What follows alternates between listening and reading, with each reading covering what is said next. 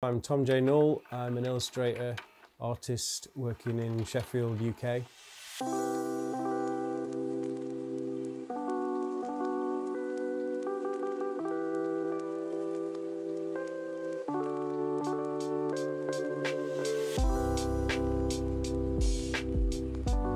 work with different companies on different stuff, like we did this thing with the SpongeBob toy, and I guess like graphics for skateboards.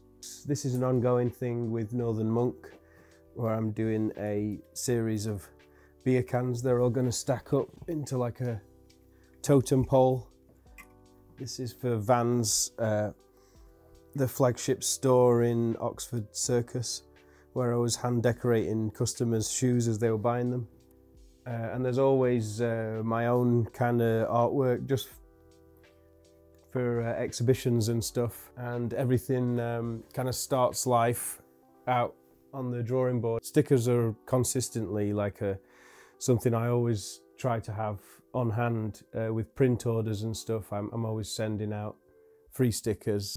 Yeah, this project has been really good to kind of tie that all in, rope in four of my favourite independent businesses from the area. And I wanted to get a bit of a range with the 4 different things. So the lizard character is kind of on I guess if he's on a shopping experience, he's getting a bit of everything there. He's having a coffee, he's having something to eat, he's getting a record, he's buying a skateboard. I think Sheffield is really good on creating a community within those independent businesses, where, especially within this area, they're quite close together, they all kind of know each other. The Forum shops, where Bear Tree Records is based, was somewhere where I just had an exhibition too in Artcade Gallery. So it was kind of good to tie all the visuals in and kind of have little overlapping themes and imagery.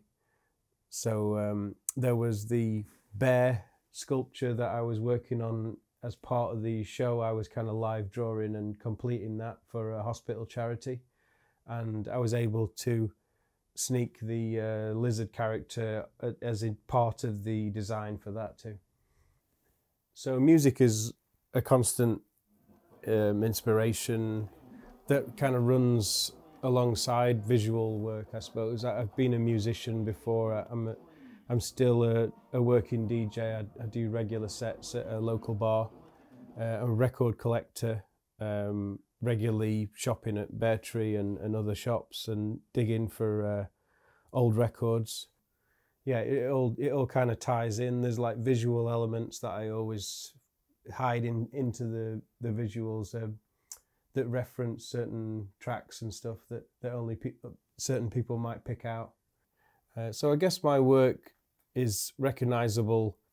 From how that came about was by default, really. I was kind of working on gig posters way back when I was just putting them into a photocopy and stuff. I kind of, at the time, I was working a lot with biros and I was getting lots of textures and greys and stuff, but finding how something would work best to photocopy it, or early scanners, was I kind of took all the greys out in the end, and I was just working contrast, black and white, and the work kind of came out of that. So this character, it was kind of tying in the phrase "stick with independence," which was obviously a reference to Stickerapp and the project being based around stickers, but I wanted to have that another meaning that might tie the character in. So I got the kind of lizard with its sticky tongue to like stick to the different products he was buying and stuff. I work on these small sketchbooks with like a brown paper, just to take the edge off of the daunting aspect of like filling a white page. I kind of work things up to the finished piece where I'd work on paper.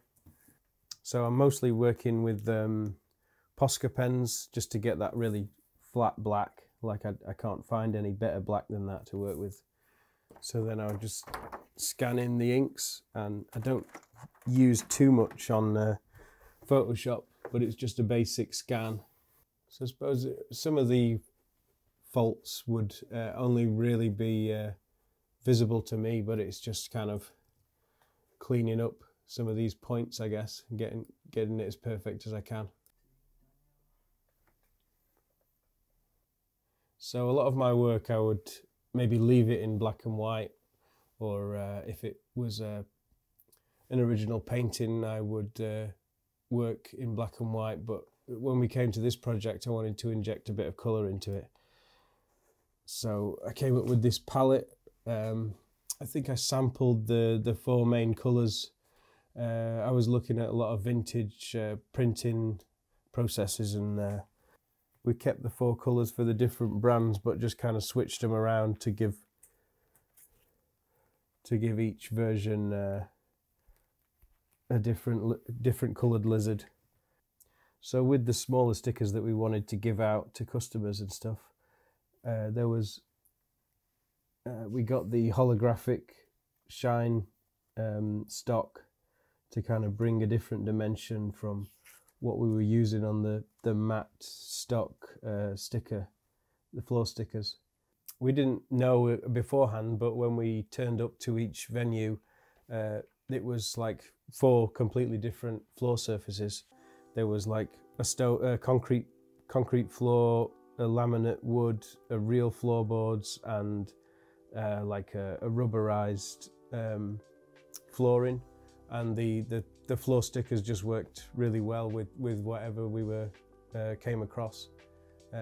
Went straight down with the squeegee, and no bubbles, and yeah, it all went well with the application. So yeah, I'm really happy with how everything went, and all the businesses and the people who we spoke to today seemed to be really chuffed with how they went down, and the stickers we managed to get really good positions for each venue, and it's going to be really durable, and I think they're going to stay there with the businesses representing the artwork and Stickerapp for a while. Yeah, it's been a great project to work with Stickerapp and to be able to bring in all these independent businesses, and yeah, it's been fun.